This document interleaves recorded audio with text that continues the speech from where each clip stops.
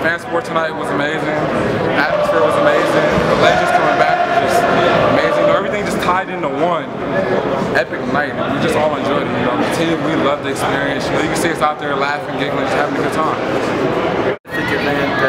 We wanted to have fun with the fans. Our fans have been terrific and we're grateful for their support. So the fun of the dunk contest and have Anthony Bennett, Demetrius Morant, and Kim Birch out there competing, that was fun for us. And then there's nothing like the legends. I talk to our players all the time about the great tradition at UNLV and to have that many former players come back and talk about how they want to be part of the program still. And really it was for our program, for our coaching staff, for our players, and for our fans to pay homage to those guys who have meant so much to the program over the years. Great to see all those guys. And then we got serious, of course, with the scrimmage, and it was a positive step in the right direction. A lot still to work on, but excited about the progress we made in there.